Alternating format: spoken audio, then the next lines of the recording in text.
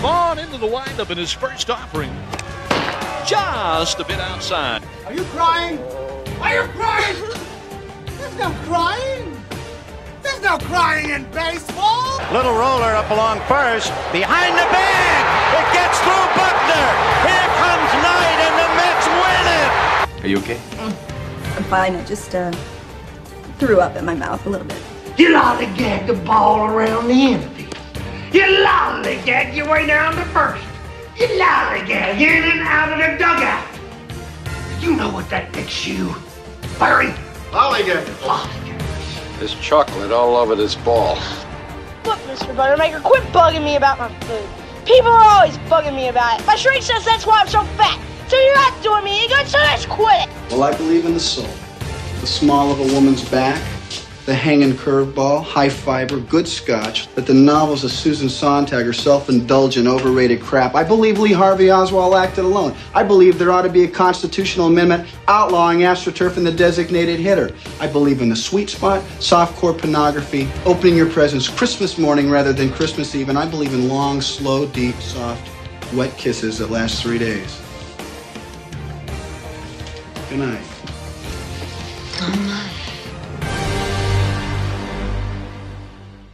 Hi once again, everybody. I'm Ed Berliner, the man in the arena. Baseball. That perfect sport, that one that we all love, if and when they ever play again. But that's another story altogether. Because it's time to look at something that is the epitome of baseball. The fun that is baseball. And not just Major League Baseball or minor league baseball. A different brand of baseball. And over the years, I have been fortunate to be associated with certain people in certain places where I have enjoyed not just the game of baseball, but the people in baseball. And it only took 35 years to get this interview. So I feel like I've actually finally made the grade because many moons ago, someone actually got the interview with the Maniac.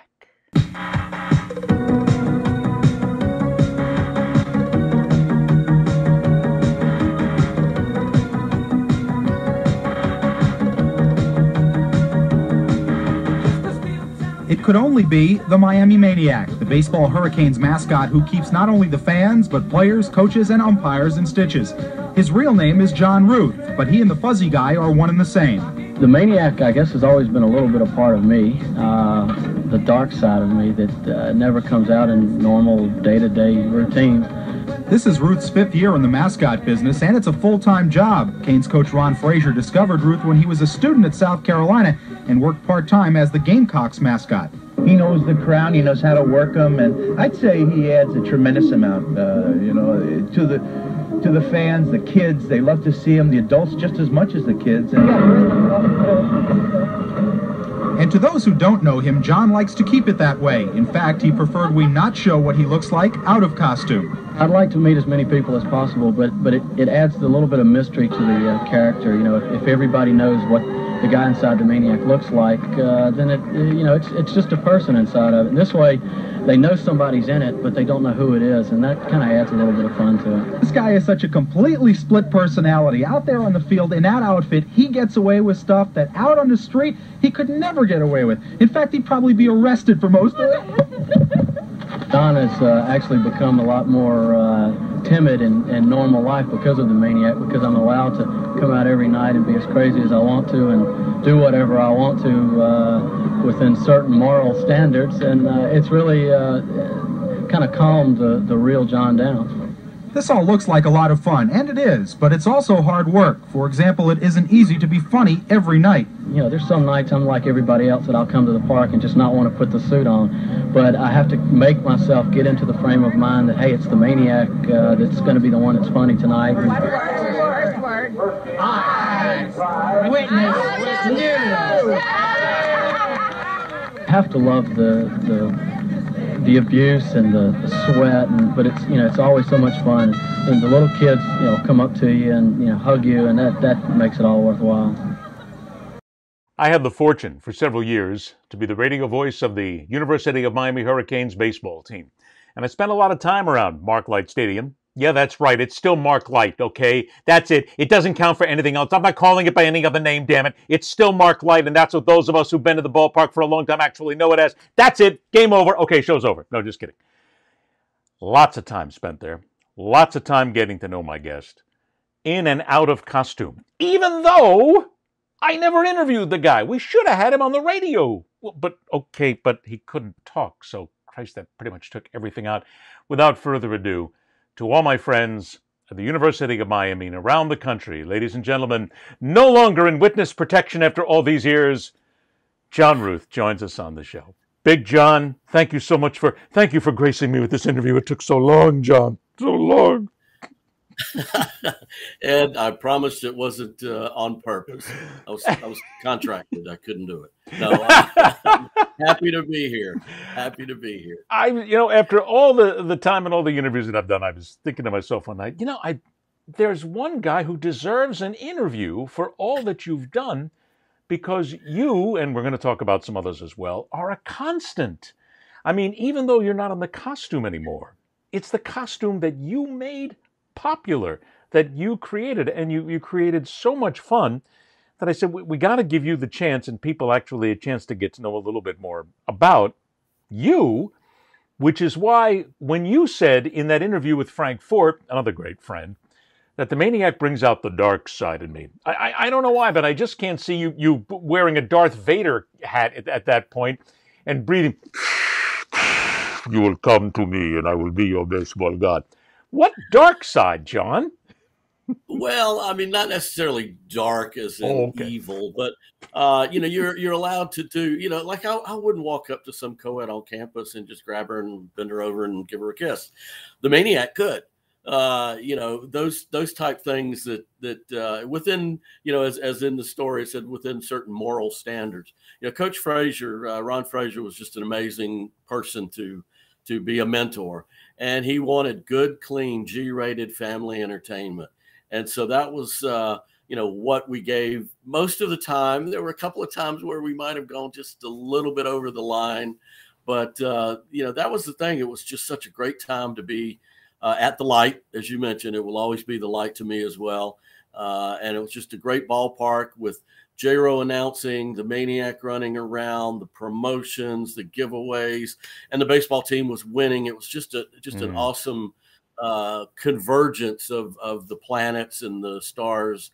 It was just an amazing time, and I was fortunate enough to be able to kind of someone said that it was a 3-ring circus with Coach Fraser leading it, and I was in one of those rings somewhere, doing my thing as the Maniacs. Well, let's get to that then, because there's so many things we have to talk about, and we've got, for those of you watching us on our video show, you'll get to see the pictures that we're talking about. For those of you listening on our audio podcast, I heartily recommend you go to welcometothearena.com on the YouTube page, and you'll be able to see a lot of these pictures we'll be talking about a little bit later on. But when we talk about that inception, I've heard the stories that are out there about how you were at South Carolina, Coach Fraser found you. Those are all public. What's the real story here? I mean, what was that? What were the phone calls like? The negotiations, the Fraser and Rick Remmert arm that got put on you and said, "Come on, kid, you're coming to the University of Miami. Come on." What was all that like? Well, as you mentioned, I actually graduated from South Carolina, and my last my first senior year and my second senior year might be the better way to put it. I was kind of I could have graduated after the first senior year, but the football team was going to Hawaii, so I thought, okay, I'll stretch it to a year and a half, 2 years, and go to Hawaii. But so I was fortunate enough that in the 81, and yes, a long time ago, the 1981 season, Jerry Miles, who was the director of NCAA championships, came to Columbia for the South Carolina Regional in May. And so he saw how I performed. So South Carolina ended up winning the regional. And Jerry said to Coach Raines, well, why don't you bring that mascot? He's pretty entertaining. Bring him out. And there he is. For those people watching right now, there it is. That's the night and that is Cocky. That is Cocky. And he is wearing the 1982 College World Series shirt there. So that's your time in Omaha. Right. So in 81, I just worked the 4 South Carolina games. And then when South Carolina was eliminated, came home. In 82, Miami actually came to Columbia in April of '82 and had a 4-game series. And so they saw how I worked. And Rick Remmert, as you mentioned, was Coach Fraser's marketing director. He was tasked with the job of getting me to Miami for an audition. Of course, I wanted to spend more time with the Batgirls who came up with the team than with Rick. And so I avoided him the entire weekend until Sunday afternoon's game in Columbia was rained out in the 7th inning. I go up to the press box, and the only seat available is next to this guy who turns and says, "Hi, I'm Rick Remmert. I need to get you to Miami." So we worked it out to where actually that photo right there of Cocky is 40 years ago, my last game at South Carolina for basketball, but then we started doing baseball as Cocky. But so I ended up coming down, rearranging my exam schedule in May of '82 and coming down for the Florida State series, which was May 7th through the 9th. It was kind of an audition as the Maniac. Prior to that, and as you mentioned, they had seen Cocky work in '81. And basically the story I heard was that Coach Fraser said, well, if South Carolina can have a mascot with all the promotions we do, why don't we have a mascot? So they created the character. The Coral Gables Chamber of Commerce actually donated the money for the costume, and it was designed by one of our big fans, Jeff Werner, who was a big Philly fan. And so that's why the Maniac character has a snout and had the big belly and the big feet, very similar to the Fanatic. So move forward to the '82 season, and they had a couple of students do it. They had apparently equipment manager who got fired after about an inning and a half of just harassing weds. So when I came in May, the character had really not done anything. It had just been kind of, as I like to call it, a Disney character. Shook hands, took pictures, was there. And suddenly, because of what I did at South Carolina and the free reign that I had to run around on the field and do whatever I wanted to, Coach Fraser gave me that same freedom here. So I come down for the Florida State series, and I'm out on the field pregame, and I'm messing around with players and umpires. And it took a couple of innings for the crowd to kind of go, wait a minute, the Maniac's different tonight. What's in that? Who's in that? You know? And so that was kind of my audition. Fast forward a month after my graduation at South Carolina wins the regional again. So I go out to Omaha, and prior to the first game, Coach Fraser, Coach Raines got together, convinced the NCAA to make Cocky the official mascot for the series. So that's why the picture you showed earlier has Cocky wearing an '82 jersey that was made. Actually, Jerry Miles' wife put together that with 2 extra large T-shirts that they were selling at the concession stand. And so Cocky became the official mascot for the College World Series in 1982. South Carolina, unfortunately, was eliminated 2 games. Well, I'd already met some of the Miami guys in May, so I started hanging around with them. And Miami went on to win the College World Series in 1982. Yep. So I, enjoyed the celebration because they were kind of like my new adopted team. So over the summer, I actually created a character called the Carolina Chickadee, and I performed couple of minor league games. I did a Dixie baseball tournament in Nacogdoches, Texas, of all places. And so I still kind of had the mascot bug. And Miami reached out to me in early fall of '82 and said, would you be interested in coming and being the Maniac for the '83 season?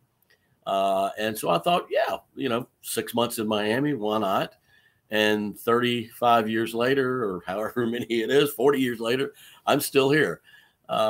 Because it was just it was just a fun life, being able to be a mascot. I was not working, a 9-to-5 job. I could sleep late, come to the ballpark, hang out with the guys. Talk about that for a second, though. I mean, not everybody it's not as if it's written on a job application. What would you like to be? Engineer, lawyer, doctor, mascot, man who dresses around and walks around in a big fuzzy suit all night long.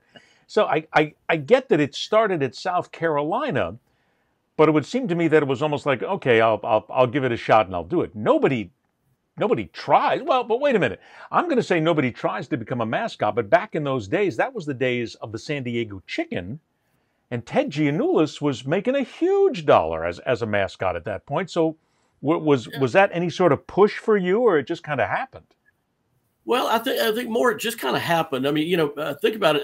It was really prior to. I mean, ESPN was just getting started, back then.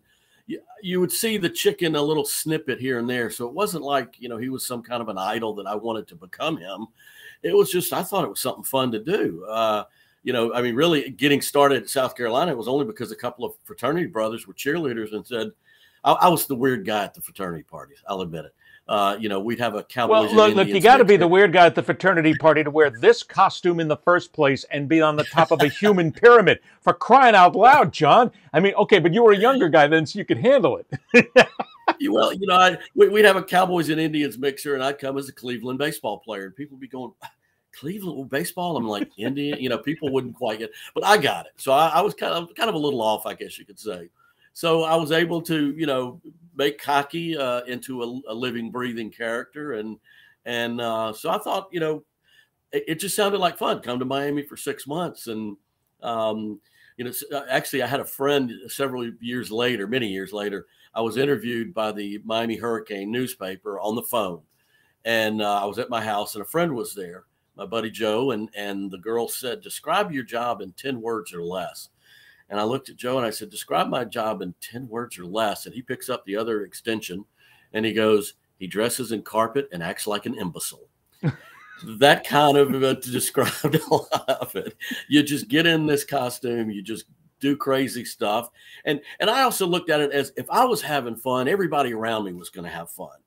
And as I say, we did it within certain parameters, so I wasn't going to cross the line. And wait a minute, what about those parameters? Because I mean, for instance, here is a great picture of you with it looks like young ladies from Team USA, and you are, of course, the center of attention.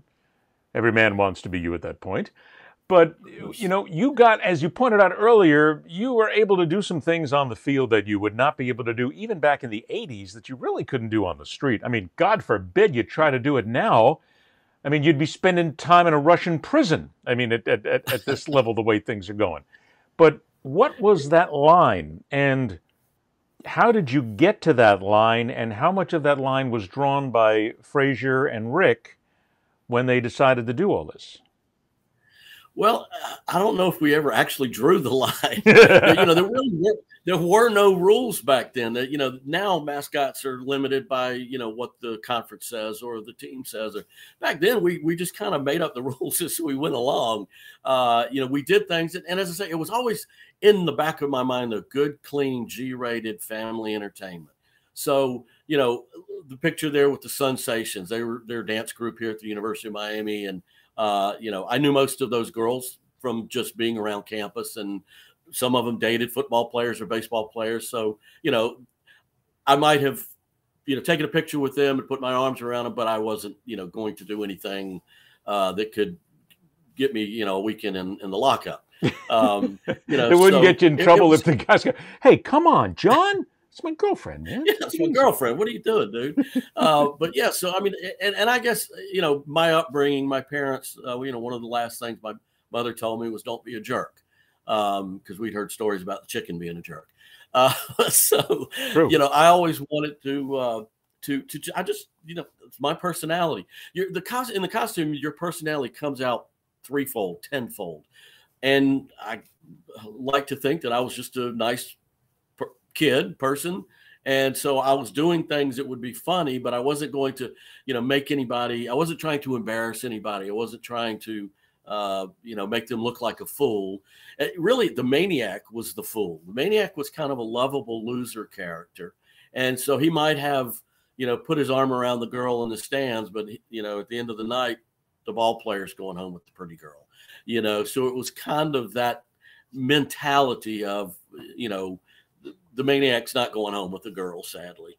And of course, this wonderful picture here of the one of my favorites, Dolly Parton routine. That was back when Dolly was very popular and the song 9 to 5 was played. That's Chip Baker, the third base coach at the time for the Florida State Seminoles. He had just gotten engaged and it had been publicly announced. And so the Maniac, of course, had to give him a slight bachelor's party there, but on the field, and it was in semi-good, clean taste. Well, but see, that's it. I mean, you did it with other players, too. And when you were at the College World Series, I mean, you had so many other players that you were involved in from other teams. And I think what always impressed me was, at least from what we could see from the outside looking in, is that the opposing coaches, the umpires, the players, they seem to get along. They seem to, I mean, certainly you let them know what you were going to do sometimes, and they were in on the act. But were most people amenable to you having fun with them on the field? I can't imagine that everybody was. Yeah, most of them were. I mean, there are very few times that certainly they may not have done something on the field, like slapping the Maniac or whatever, because they knew, they might have said something when they got back to the dugout. But most people were very cooperative, especially even Mike Martin, Miami's arch rival, Florida State head coach. Mike Martin was kind of like, yeah, boy, you want to come in here and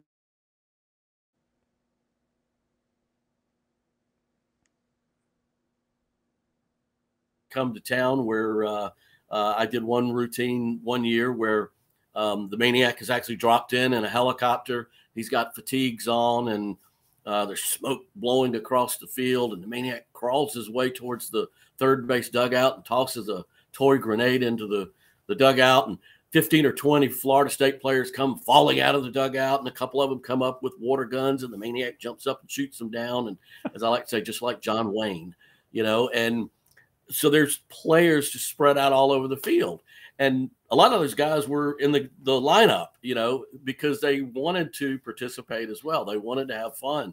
A lot of times they'd come down, they'd see the Miami guys. We always made the freshmen in particular do routines with the Maniac. Of course. And so they saw it was fun, and so they wanted to participate. The umpires, we had a great group of umpires, both at the light, but then also at the College World Series. The Maniac became the official mascot for the College World Series in Omaha from 1983, the first year, until 1991.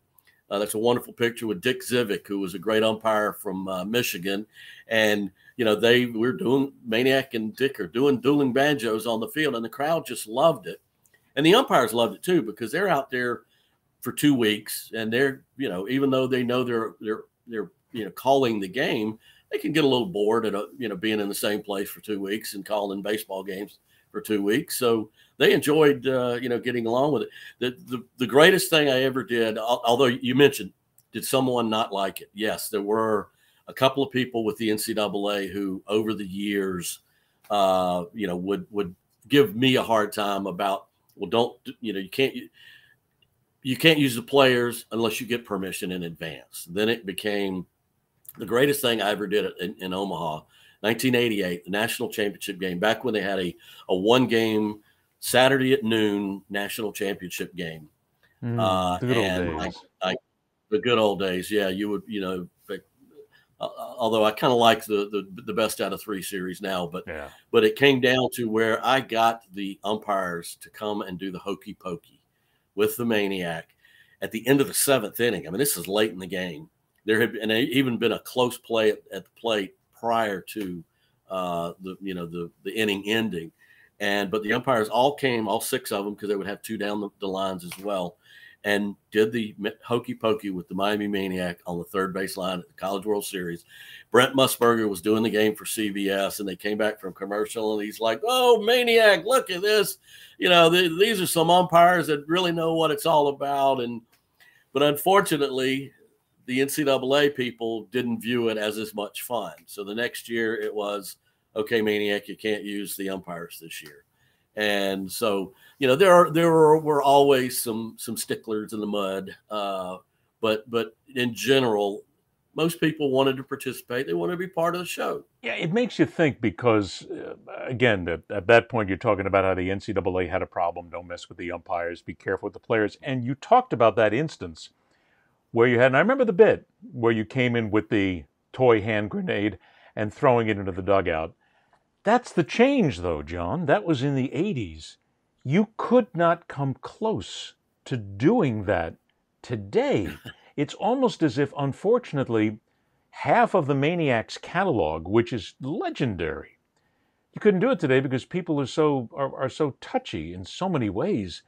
And it would seem to me that now would not be a great time to be a mascot, because you just can't have that kind of unfettered fun that you had back then, because people are much too sensitive these days. No doubt. I mean, as I say, we got away with a lot of stuff, but it wasn't in today's, you're right, in today's atmosphere, and in today's social media and the way things are, and in today's atmosphere. Right. I mean, especially now, you consider as we're taping this that the world is at war. So to come out and do anything like that would be difficult. And but it really, I sound like the guy, like get off my lawn kind of guy. But it was a more innocent time when you could get away with a lot of this stuff. And I imagine that's really what made it so much fun, is you could let your imagination roll into a million different things. And God love him, Fraser let you get away with almost anything. I mean, that's what I say. There really were no rules, and we did a lot of things that you're right, we couldn't do today. I mean, one of them, the only time I really remember somebody giving Coach a hard time was, and while the chicken may have made this routine famous, I had actually done this at South Carolina as cocky before I'd ever seen the chicken perform this routine. But I came out dressed as a doctor and, with the eye chart. I mean, everybody does that to the umpire. That's the first thing you think of as a mascot. You got umpires, they're blind. So I had done this previously, but so I changed up the routine. And instead of just stopping with the eye chart and the umpire could see, I had a Playboy. And one of those I remember that bit. Magazine. But the girl was turned to the side, and I got white athletic tape from our wonderful trainer, Vinny Scavo, and just put huge X's. I mean, you basically could see the girl from the neck up. And as I flipped that out, then the umpire goes crazy. Yes, I can see, and the crowd goes crazy and wonderful. And so it was just a quick, pull out the thing, boom, and then off the field. And you remember, this is now at home plate. So this is a good 120 feet from the, anybody who can really see. But come Monday morning, Coach Fraser comes into the Heck Center here at the athletic department when the baseball office was still in the athletic department offices. And there's a woman sitting on a chair in the lobby with her Bible. And she says, "So you Coach Fraser?" And he goes, "Yes, ma'am. What can I help you with?" And she starts reading scripture. And Coach goes, "Ma'am, what can thank you, but what can I help you with?" And she says, "The Maniac on Saturday night had a Playboy, and I had my child there, and I had to explain to my child what the Playboy was, and so Coach, of course, calls me in. He tried to persuade her that it was not a serious thing, and she left. Coach called me in and in his wonderful way said, "So John, did the crowd like it?" And I went, "Yeah, Coach, the crowd went crazy." He goes, "Why don't you do it Friday night? Let's have some more fun with it." That's the Fraser that we knew right there. That's him. Yes. If the crowd loved it, do it. And, there were some routines that I did that bombed. And so it was, hit coach would go, "All right, John, that's the last time you do that one." I remember one in particular when break dancing, when you had the kids break dancing. And I thought, oh, wouldn't it be funny if the Maniac came out with bricks on a string and we had J-Ro announce, "Ladies and gentlemen, the Maniac is doing brick dancing." And I'm standing here with these bricks and the crowd is just looking and staring, just going, what in the world? Coach Fraser, I come in, walking in the dugout. He goes, "You're not going to do that one again, are you?" "No, Coach, that was done." But Coach, that was the attitude of if it was funny and if, we didn't want to, like I said, we didn't want to offend anyone. And back in those days, you had to really go a long way to offend someone. So you're right. It would be tough to do things like that now. I mean, because simply just by pulling out the Playboy magazine today, it would be demeaning. Well, you couldn't do it because, first of all, there's no Playboy magazine. You'd have to come out with a laptop and you'd have to show it like that. This is an actual real female, but which wouldn't work either. Not in this day and age. Yeah, I want to take a minute because it's a perfect time to talk about Coach, because I wanted to make sure we did, because the people who go back to those years when Ron Fraser was the coach and remember him, we all have such amazing, wonderful, warm memories of this man because, I mean, I know that, he changed college baseball. End of story. He, Rick Remmert working with him, you, J-Ro, who we'll talk about in a little bit, and other people, you guys changed college baseball and made it something special. But Ron was a guy, I mean, I was a wet behind the ears play-by-play announcer for a radio station that was desperate to get football. And they said, let's get the baseball contract and we'll convince them to give us the football, which never happened. It was a ridiculous plan because they wouldn't pay the UM enough money for the football. That's another story altogether, which I can get into. But I loved it. It was two of the best years of my broadcast career. And Fraser was a guy who would call me aside when he heard something on the air, and he would give me chops. He would talk to me about it. He never admonished me. He used to tell me little stories and all this. I mean, God, the man was such an amazing human being that he changed my life. He changed your life. And someday people are going to realize that more than ever before about what a marvelous man he was and how many lives he really changed. No doubt. I've said it before. He's the George Bailey of college baseball. He changed so many people. You know, he touched so many lives and changed so many lives. You know, he used to always joke with me, where would you be? What would you be doing in South Carolina if I hadn't brought you down here? I mean, Coach, I have no clue. I'd probably be in jail. Because, you know, he saw a talent in me and wanted to make that talent. I mean, certainly he wanted to help his program. He wanted to help his fans be entertained, but he saw the talent in me and helped me grow with it. He would help me. The idea really when I came down was I'd be here 1, 2, maybe 3 years and hook on with a major league team or maybe a AAA club or something. And Coach helped me do that. You know, he was willing to help me leave by helping me set up minor league appearances during the summers of 84, 85, 86.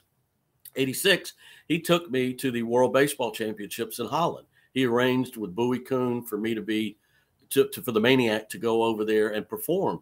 So while he was helping himself, he was helping me in my career tremendously. I mean, just what a wonderful mentor that is, that it's someone, you know, who is willing to, you know, not force me to continue to work for him, but he was trying to help me. As it turned out, I never wanted to leave because I was having such fun. And I truly this was home. I mean, he was a second father to me. And it was just wonderful that, you know, and he treated us all like, you know, he had 3 girls. And so we were all his boys. And I mean, he really treated us like sons and took care of us. And, you know, to this day, you know, I mean, whenever his name comes up, it's just a warm feeling inside because he was just, while he was a wonderful baseball coach and a wonderful marketer, he was just a wonderful person. And you mentioned his daughters, whom I still stay in touch with to this day. You do as well. A lot of us do from the UM family, and who are just the loveliest women on the face of the earth and wonderful people. But he also came with a marvelous family. And that's why this picture, the people who are watching, I want you to talk about, because this is the kind of guy Fraser was. And all of his family adopted all of us and brought us all in. No doubt. I mean, this is his wife, second wife, Karen, Leanne, the first wife. They were just as close. They were all just wonderful people. The picture you're showing was when Coach went into the College Baseball Hall of Fame in 2006 in Lubbock, Texas. And I'm kind of a pack rat. I never throw anything away. But I know, John. I've been to the Hall of Fame before. I've seen what it's like with you there, brother. I've got stuff everywhere. But so I wanted to show my appreciation, my love for him. And so I took a suitcase full of memorabilia and made what I called it. I put a little note on the door, Ron Fraser Museum West. And so out in Lubbock, Texas, I created this little shrine to Coach Fraser. And we had some of the other inductees, Will Clark and Dave Winfield and all, they actually came by the room to take a look at this shrine that I built for Coach. It was just up for 24 hours in my hotel room. But I mean, that was something that he and his family, I mean, they all treated us as if we were family members. Yes. And you're right. To this day, I still go to the games with his daughter Liz and her husband Peter, and Cynthia comes to games, and Linda's coming down. She lives up in Orlando, but good. They come to UM baseball games and are treated, you know, as, you know, even though it's 30 years since Coach coached at Miami, they are still the first family of Hurricane baseball. Yeah, and I have to tell you something, and this has become almost a cause celeb for me. And I'm between COVID and a lot of other things that have happened, it has sort of fallen off the table. And I'm not going to ask you. You don't have to opine if you don't want to. It's okay. But I want this on the record so everybody knows I'm in this. I want that ballpark renamed. I want that ballpark to be Ron Fraser Field at Mark Light Stadium. End of story. No matter who you want involved, it's okay, and I'm not going to try and create a controversy here. I'll do that when you're not here. But his name should be all over. The statue outside the ballpark is wonderful, but his name should be everywhere. Because if it wasn't for him, there'd be no baseball at Miami. There may never have been a program. When we had athletic directors there who didn't like baseball and basically ran roughshod over it, he kept that program alive, and then followed by guys like Jerry Weinstein and so many others who were in there who kept it alive. But Fraser needs to be, John, Fraser just needs to be memorialized a whole lot more than he is. So that's... I will agree with that last sentiment. I'm not getting into the contract. Please don't. No, please don't. It's okay. No, you're right. He, you know, a lot of people don't know that we dropped basketball for 15 years. Yeah. In 1971 was, you know, we went on a hiatus. We were going to drop football in the late 70s, and it was Coach Fraser with Coach Snellenberger who got together and convinced 2 Board of Trustee members to change their votes, or Miami would have dropped football. And Coach Fraser knew that had they dropped football, baseball was next. So, I mean, imagine a world where there's no Miami football, no Miami baseball, no Miami basketball, no Miami athletics, period. And Ron we can all go Fraser back to really, a time when there were certain people atop the hierarchy of the University of Miami who looked at athletics and they kind of gave it the high nose. We don't want to be a sports university. We want to be the Harvard of the South. Yeah. And a lot of us remember those years. Those were difficult years. Years. Right. I mean, no doubt but without Coach Fraser's influence and, you know, and after his passing, you know, Howard Snellenberger said, you know, they were, I wouldn't say they were adversaries, but they were competing for attention at the same time. And well, you had 2 guys with big egos. I mean, I love both of them to death, and God rest both their souls. But Howard and Ron had huge, massive egos, but they earned them.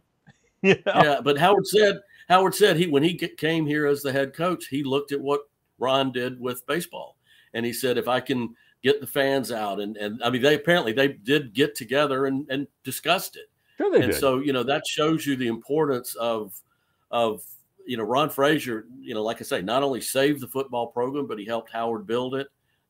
He certainly built the baseball program from scratch. And, you know, and like I say, where would I be without Ron Fraser, the Georgia Bailey? Where would a lot of us be? I mean, because Fraser, you know, Coach gave me so much great advice over the years, and he was just so wonderful to be around. I miss him terribly every day. Ron Fraser Field at Mark Light Stadium. I'm going to get back on my high horse again, and I'm going to start ticking people off. I wrote a letter some time ago. I wrote a letter about this to certain people in the hierarchy at the University of Miami, and I got a phone call from somebody, I'm not going to get into it here, and said, you need to shut up. That was exact words. You need to shut up. I said, no, we'll take that another phase. That'll be another day, one of these days. But I want to get back. There's 2 people I want to make sure that we mention here. You mentioned his name earlier, and I want to make sure that we talk about him a little bit.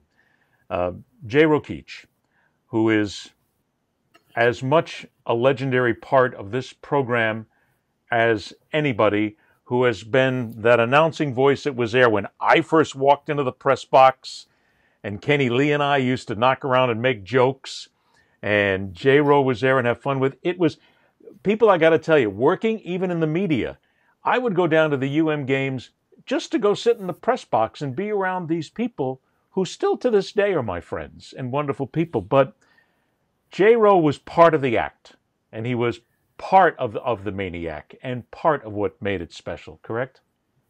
No doubt. I mean, there would be many a night where, you know, a routine would fail and J-Ro would, Mr. Maniac, and he'd make some kind of a comment, and the Maniac would do the belly at him, or we worked very well together. I mean, and it was we both kind of had this sixth sense of knowing what each other was thinking, and so he would make a comment, the Maniac would react, or the Maniac would purposely do something, and J-Ro would react. But his voice, it's amazing. There have been Major League ball players who've come back. He's amazing. Man, when I was in college, that guy announced me. I mean, he is a recognizable voice, and a lot of it too, thanks to the '80s when ESPN was doing college baseball games. Well, Miami was the hot team back then, and so every Sunday night, it seemed like maybe it was 5 or 6 times, during the spring, ESPN would come to a Sunday night baseball game at Mark Light. And so Jay's voice was heard around the country, via those games. And so he was 54 years. I believe this is his 54th season. The names he remembers, the players he remembers, it's amazing. But he and I, if it wasn't for him and, helping the Maniac, because there were times where where if he might have been sick, which was rare, or if he had an appearance or something. J-Ro's never been sick. What are you serious? No, I know. Yeah, but when someone else was behind the microphone, it was just totally different. And it is, the ballpark is just totally different when you don't hear his voice. When you hear that voice, you're coming into Marklight Stadium, and it's Jay Rokeach on the announcing, and it's Hurricane baseball, and so he's spread out. He's done a lot of events here for the Hall of Fame. He does all kinds of things around the community. He does Jimmy Johnson's fishing tournament, and so he's very active in the community, and just he's a one of a kind. That voice, we love him. Hopefully, will be at Mark Light for many, many years to come. I haven't seen him in a long time because of COVID and everything else. And Joey Nelson and I keep in touch with him. And I'm going to get down to the ballpark one day soon and hopefully see a game this season. Which then brings me to, before I get to, God, so much that we could do here, but I want to make sure we get a lot of this in here.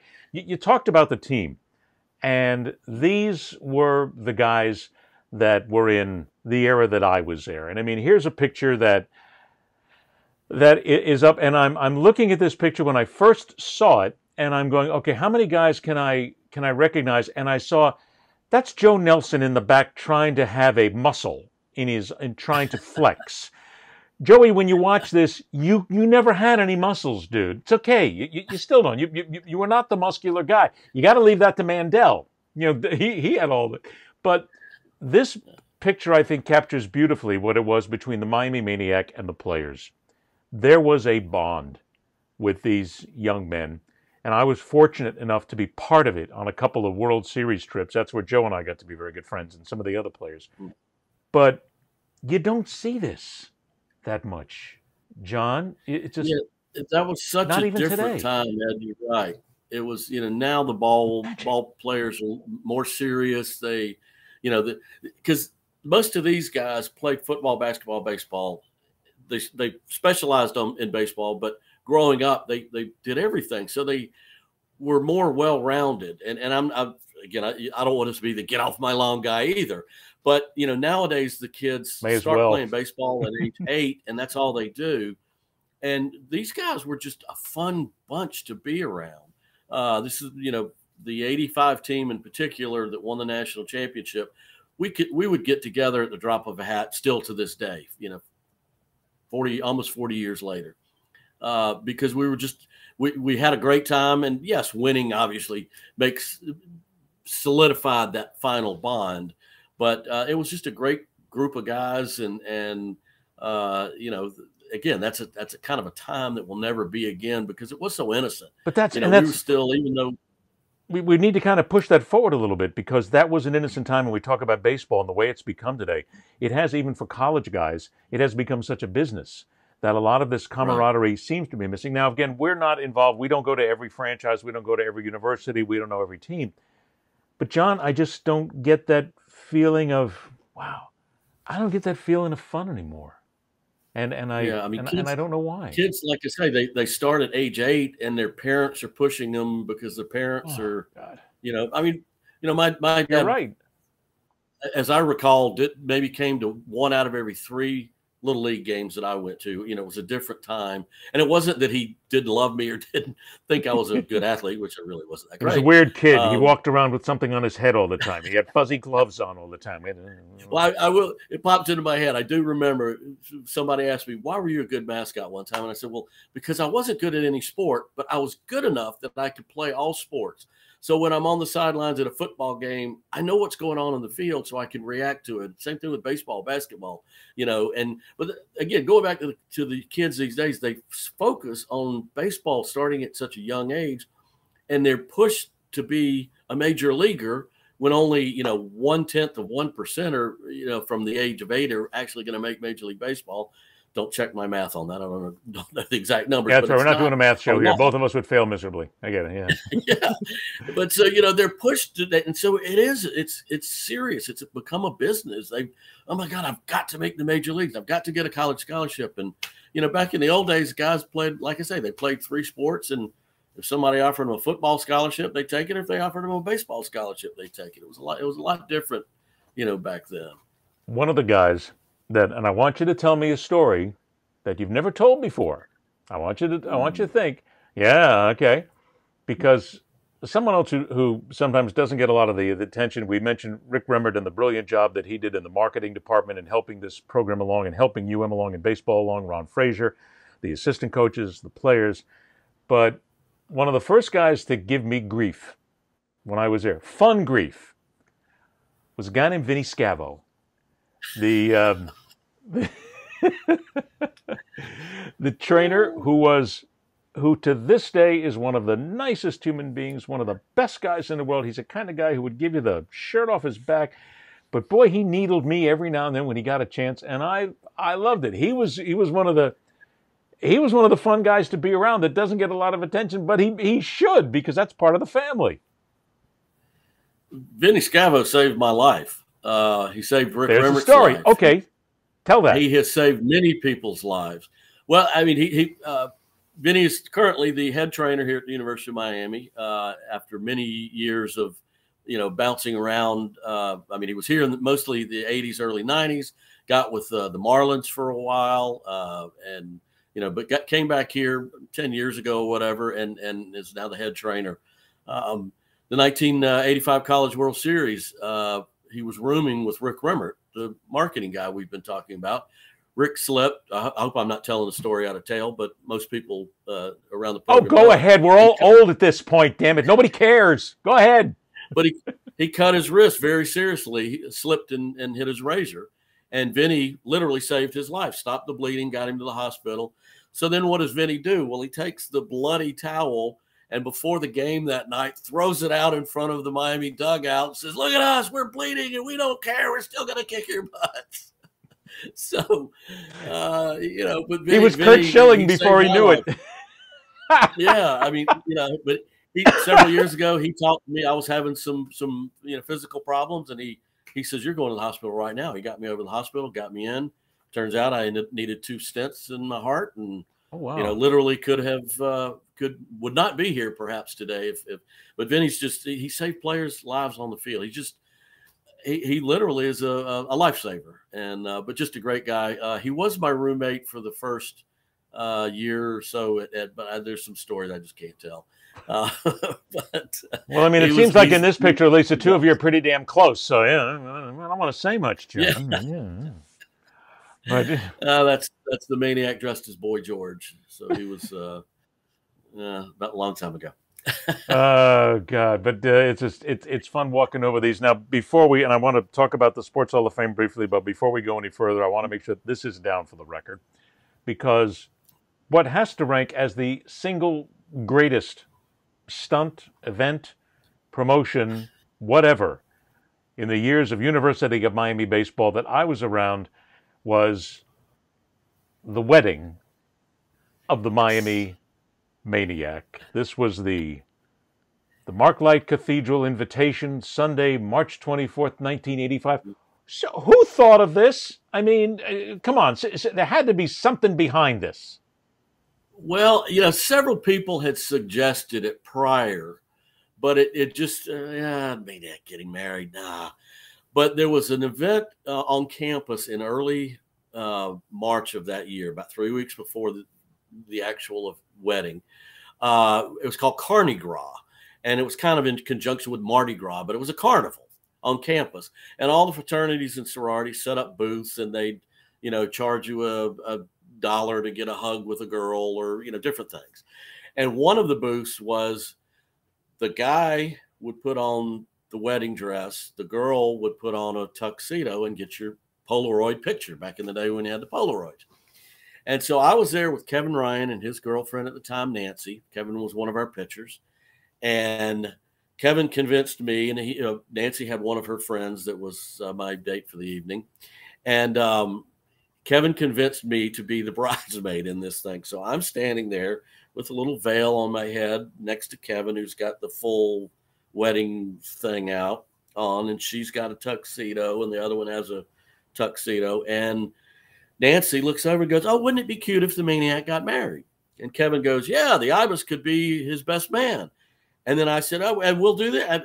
And it just kind of started steamrolling. And there it is.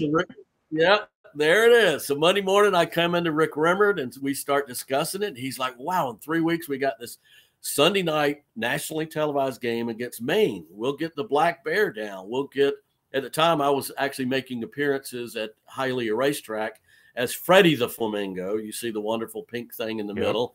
But for the wedding, we called her Frida. My God, that's an ugly flamingo. Holy God, that's a terrible looking flamingo. And so the whole thing snowballed. So Rick Remmert got in touch with ESPN and said, "We've got this idea for something on Sunday night against Maine. It's going to be 3, maybe 4 minutes. We'll get the characters out there. J-Ro will read this speech." J-Ro was the Right On Reverend Rabbi Rokeach. And there he is in the background, yeah. Yes, and so we had Budman, and we had the WIOD Sports Hound. We actually had a couple of the ones on the left side there were fans who created their own characters. And so we allowed them out on the field. Yeah, see, I was going to say something. I didn't want to say it because that's the worst looking ibis I've ever seen in my life. I mean, that was my roommate, Bob Watson, and he didn't fit into the costume very well. Okay, so see, there it is. And the mouth just looks like, I'm going to kill something. It looks like Jaws, for crying out loud. I think he had his head up and with the beak open. But so we told ESPN it was going to be this 3-4 minute thing. They agreed to do it live. We would come back from a commercial, they'd show it, then they'd go to. We did this middle of the game in the top of the 4th inning. Dan Davies was pitching that night, had only given up, I think, 1 hit. We were winning 1-0. The 85 guys still give me a hard time about this. We had a 24-game winning streak. The school record was 26 games. Oh, we ended up losing this game. I know where this is. They give me grief for it, but Dan Davies still had the lead in the 6th inning, and we were done with all the wedding stuff. But so we do this skit, and it took 13 and a half minutes. ESPN covered the whole thing. It was hilarious. We had an antique car that drove Mrs. Maniac. She was already named Mrs. Maniac from center field. But, of course, the Maniac had to enter last, not the bride. The Maniac did. Carried on the shoulders of the Batgirls. And then once the wedding was performed, the Batgirls had an arch with baseballs leading out to center field. It was just amazing. We had a Sunday night game. We normally have 1,500, 2,000 people. We had 3,500 people. We almost sold it out that night. Some people actually came. A couple of people came in tuxedos for the game. It was just an amazing thing. That summer, I'm doing a minor league baseball game in Kenai, Alaska, a college league game. And there's a girl in the stands. And, of course, the Maniac, like I say, would kind of occasionally go up and put his arm around a girl. This kid from 3 rows back goes, "Hey, Maniac, I saw your wedding. I'm going to tell your wife." I'm in Kenai, Alaska, but that shows you the power of television and college sports. Not only of ESPN, but of University of Miami baseball in the 80s. That was the power of that program. Kids in Kenai, Alaska were watching Hurricane baseball and watched the Maniac wedding that night. Okay, I've never asked before. Who was Mrs. Maniac? Kevin's girlfriend, Nancy. So as I tell people, yeah, it's kind of sad. The Maniac got married, but his wife went home with one of the pitchers. But then that's... So in other words, it was just like real life Major League Baseball. Yes, pretty much, yeah. But it was Nancy's idea, so we wanted to have her involved. We did a couple of other appearances with Mrs. Maniac over the 85 season. And then in 86, we created Maniac dolls to sell. So we decided to have a Maniac birth, and the babies were delivered, of course, by Domino's, who was our big sponsor at the time. And so we retired Mrs. Maniac to raise the children. And of course, immediately you can buy your Maniac dolls at all sports across the street. But yeah, the Maniac wedding to this day, I mean, more than almost 40 years later, people still, it's the number one thing that people talk about. And it was just, it was a crazy time that, you know, again, one of those things that doing it in the middle of a game, you couldn't just do that anywhere. You could only do it at the light. So many great memories. I mean, it was, as I said, it was one of the greatest times of my broadcast career, my professional life, just being around that ballpark and around all those people in those wonderful games. And here we are so many years later, and I look back and I almost wish that we had those times back again in baseball in general. Because, John, it just doesn't seem as if college baseball gets a tremendous amount of attention anymore. It still seems many times to be the sport that people forget. And there's a camaraderie in baseball that is so special. I've only seen it with one other sport. I've seen it in ice hockey, because a lot of the players grow up together and they're all together as kids and they all play on the rinks together. But back then, baseball was sort of like that, where everybody, and not everybody got along. Sure, come on, you know, there were little things on the team but it's missing, John. I'm going to put my old guy hat on here a little bit again, and I wish that we could not go back to those days, but recapture and still be able to have great college baseball and watch more of it, because to me it's still one of the great pure sports, even though I hate the ding of the metal bat. But yes. It's you know, I wish we could go back to that. Do you miss? I mean, it's a trite question. I know a lot of interviewers ask, but come on, you got to miss it. I mean, I know it's been a long time, but you still want to jump in the uniform if you could, though you might pull an ankle here and there. With my bad knees, I don't think I could last more than an inning or two. But no, you're right. It was just such a sweet and innocent time, and you know, I go to the ball games, all the ball games, sit with the Fraser family right behind home plate, and it's just not the same. You know, the fans try to make it the same, but you know, it's different. And you know, the players, you know, back in Coach Fraser's days, the players were just as accessible as he was. You know, they would not just sign autographs, but they'd hang out with the ball with the fans. They would, you know, and thank them for being there. And you know, there was just you know, a little more of an innocence, so to speak. And I realized that, you know, there's a lot more money, and now you've got insurance reasons you can't get kids on the field, you know, all that kind of stuff. But it's just, it was just such a sweet and innocent time.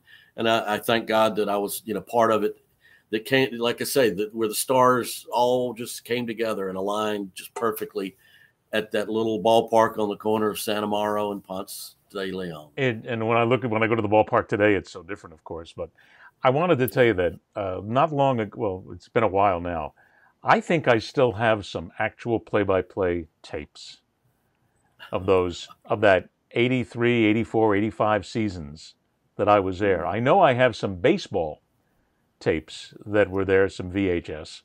And I promise you, when I get to the point of taking that garage over there and putting a blowtorch to it, before I do that, I will get those tapes. And if the Hall of Fame wants them, I will give them to you. Well, as I tell everyone, don't throw anything away. Give us the option to throw it away. We would love those tapes. We've had the conversations with the university about getting a lot of these things. We do have some tapes, and you know, football.